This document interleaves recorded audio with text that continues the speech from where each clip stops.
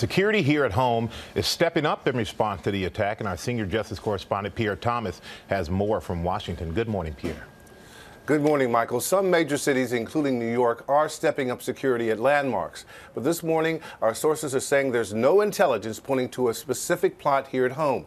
But make no mistake, stabbings and attacks by vehicles are among the biggest concerns that law enforcement officials have in terms of terror.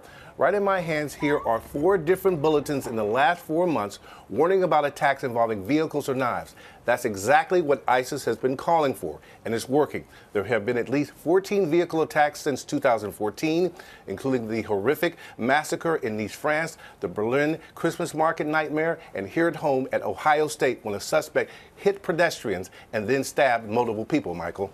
And Pierre, how are the U.S. law enforcement, how are they responding to this? The good news is that U.S. law enforcement has been thinking about and preparing for these kind of attacks for years.